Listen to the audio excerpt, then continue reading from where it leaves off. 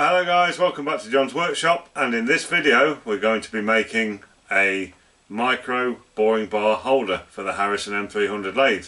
So I want to make something that fits my Dickson T2 quick release or quick change tool post, and I've made some holders for that in the past. If you want to see the maths that's behind that, then go back in my back catalogue. It was at least a couple of years ago now. And I went through all of the calculations and measurements and things like that, so I'm not going to go over that again. This is going to be talking more about the setups and the manufacture in this video. And I want to make a dedicated tool holder for holding small, very small diameter boring bars, because I don't have anything that does that at the moment, and currently it's just a bit of a lash up trying to use my existing tool holders, and it's never very good. So I want to make something dedicated that will hold a range of small diameter boring bars. I'm short of T2 tool holders, so I've only got half a dozen probably. I think there's 3 that came with the lathe, and I made 4 I think when last time I made some, and they've held up very well. So I'm going to make this one out of some carbon steel. I think the last lot I made were out of gauge plate 01, ground flat stock, whatever you want to call it. This time I'm just going to use some carbon steel for this. It's not going to be getting a lot of use, and I want to perfect the method on this before I go nuts and start making a proper one out of something a bit more, a bit more robust in terms of material. I think that is it. There's going to be lots of machining obviously in this episode, so that will please quite a few of you. I know you like to see things getting made, but I will talk about the setups in the usual manner as we go through. So without any more waffling, let's crack on with it. Okay, we're off to the races. This is machining. I'm fairly sure you guys don't want to watch this cut all the way through this piece of stock, so I'll bring you back when we're ready to start cleaning this up.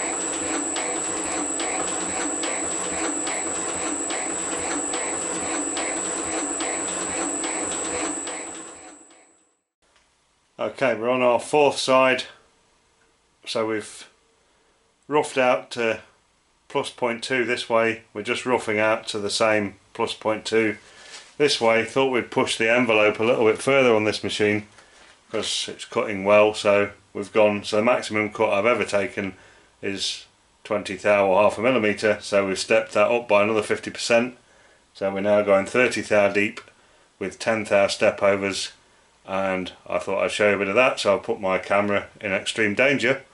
So here we go.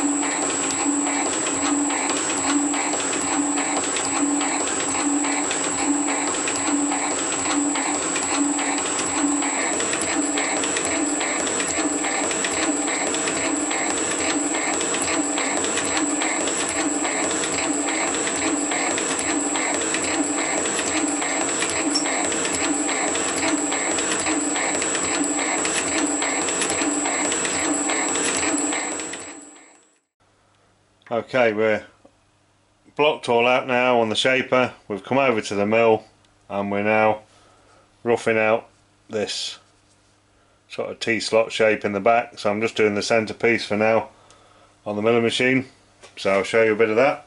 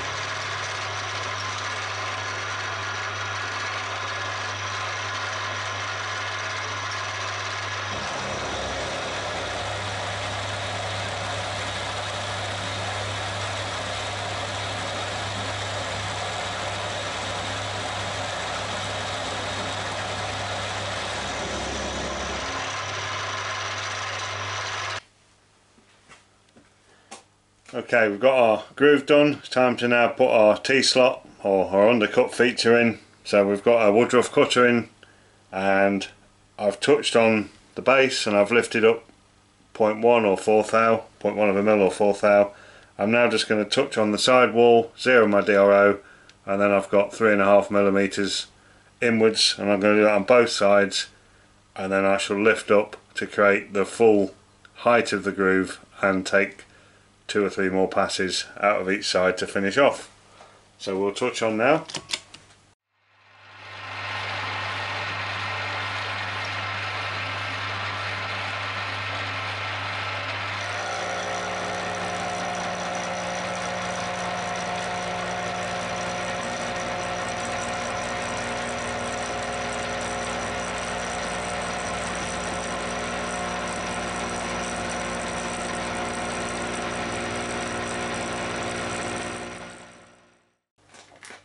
So we've got our T-slot shape put into the block now. So the next job, we need to put our dovetail features into the block, the same as we did here. Now, in my previous video from a couple of years ago when I made these on the mill, and I did them a different way from how I'm going to do them this time. And I used this dowel hole here as a reference for getting these dovetail features in the right place. We're going to have a go at a different method this time round, so I'm going to get the mill set up and I'll bring you back and tell you how we're going to have a crack at going about it. Okay, as Mr. Pete Tubal-Cain would say, I've committed a cardinal sin and I've moved my head away from the trammed in zero position, and that's because we're going to attack the V's on the back of this block in a completely different way to the way I did them last time. So what I've got here is a setup, and I'm just tramming my head in at 45 degrees. So I'll just spin you around and show you the setup we've got. Okay, I've got my ground setting piece in the vise. I know this is 45 degrees, or certainly it was back in 1988 when I made it. And what we're going to do now is move the quill up and down its travel, up and down this setting piece, and as you can see there, we're out. I've only just roughly knocked the head over at 45, just looking at the graduations on the head. So we've got nearly, over that length there, we've got nearly a full turn, which is 0.7 of a millimetre. So we now need to try and influence that.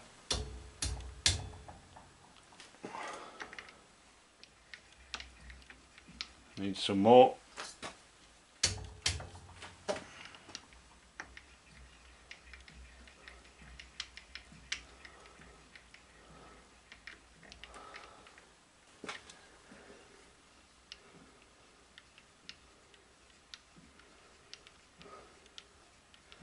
Right, we're bang on there now.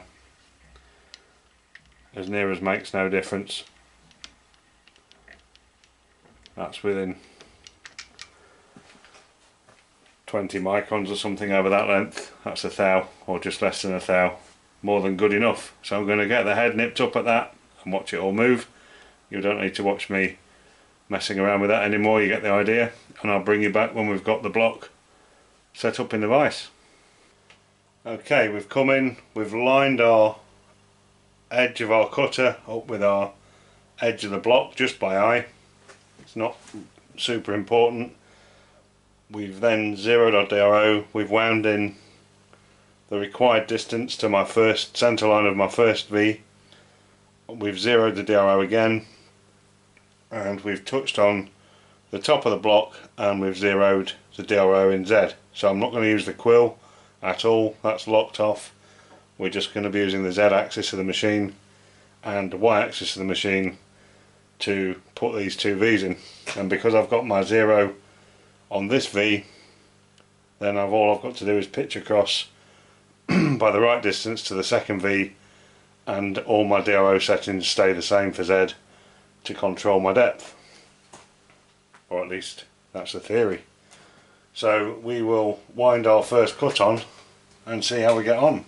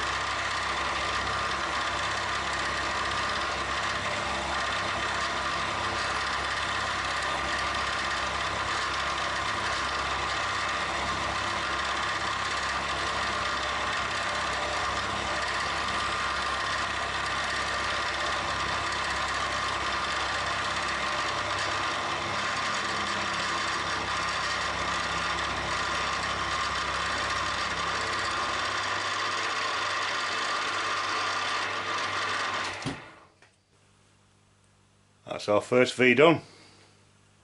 What I now need to do is back off in the X-axis and just put the mating 45 degree clearance on this corner.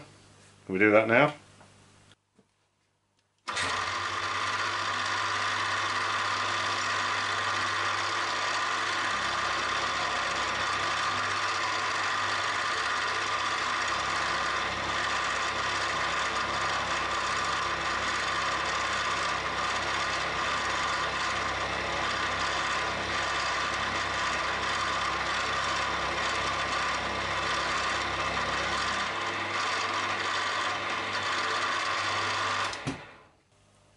Okay, there's our first V done. I'm now going to pitch across and do the second one on the opposite side. Okay, we've done both RVs now, so that's all complete. Other than a bit, I've done the deburr. I've just got a bit of tidy on these faces to do, which we'll do in a bit. So we're just going to check this for a fit.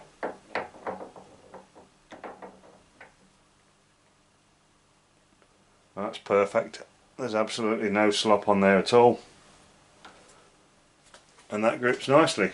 So that's the bulk of the milling work done. There's a bit of drilling work left to do, not a lot, but we're now going to move on to opening this out for the boring bars to fit inside this cartridge. Okay, well, we've got our block on the tool post. What I've done is I've just brought it up to the chuck, and I've just used a square to square my tool post up to the lathe centre line. So I'm not going to touch the tool post again now, but what I am going to do is lift this block off this side and put it onto the front, and I'll bring you back when we're doing the next bit.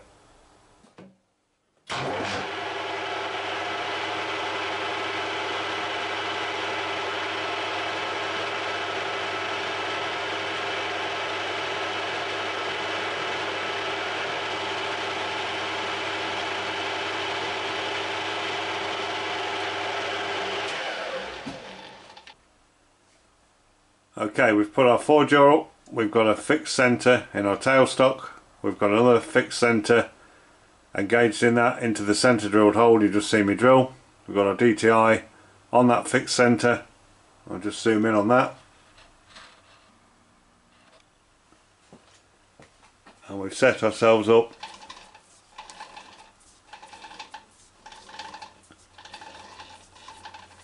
pretty much on zero. Couple of microns movement maybe, and yes, I have got weight on the clock. And what we'll do now is just set this up eyesight square for what we're doing. It doesn't matter. So we're on 10 microns, and I'm just going to scan in and out, and we've got no movement that way either, and I've achieved that by using a brass knocker. When we first put this in the chuck, just tapping this until I was square to the axis of the lathe, then we put the live centre in, and then we just adjusted everything with the jaws. Unfortunately, the squareness this way didn't move, so everything's nicely set up. So what we're going to do now is remove all of this, get some drills up in the tailstock, and we're going to drill and bore through our block for our boring bar holders.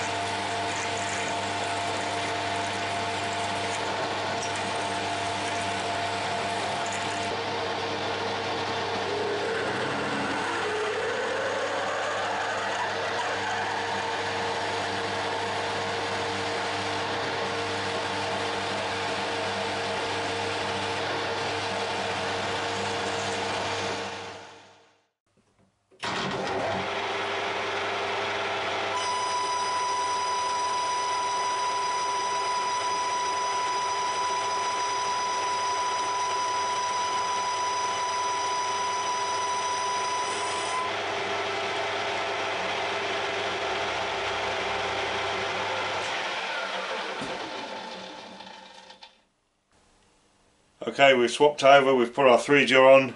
We're now going to make our boring bar holders to go in our quick change tool post. So I've got some scrap here, don't know what it is, but the price is right. So I'm just going to set that out at a distance long enough to get what I need.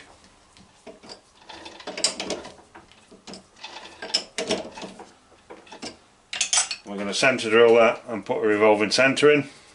I'll not show you that, and I'll bring you back when we're doing the turning.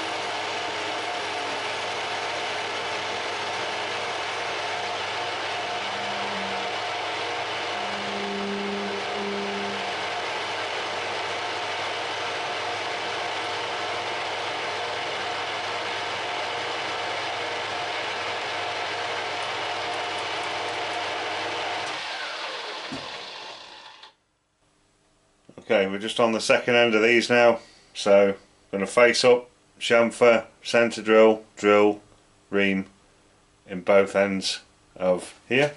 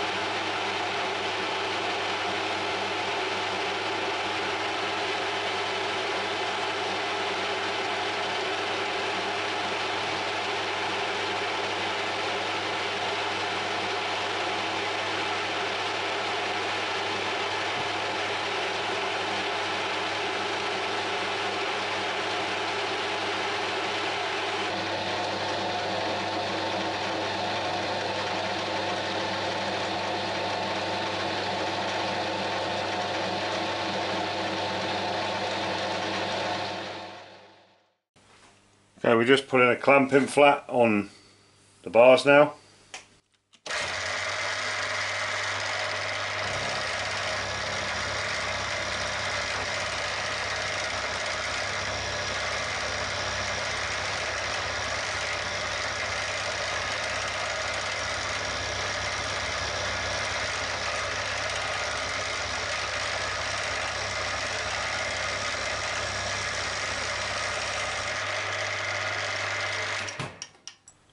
Okay, we're now set up to put our clamping screws at 90 degrees to the flat we've just milled on, and that's why we did the flat first, so that we can put that up against the fixed jaw.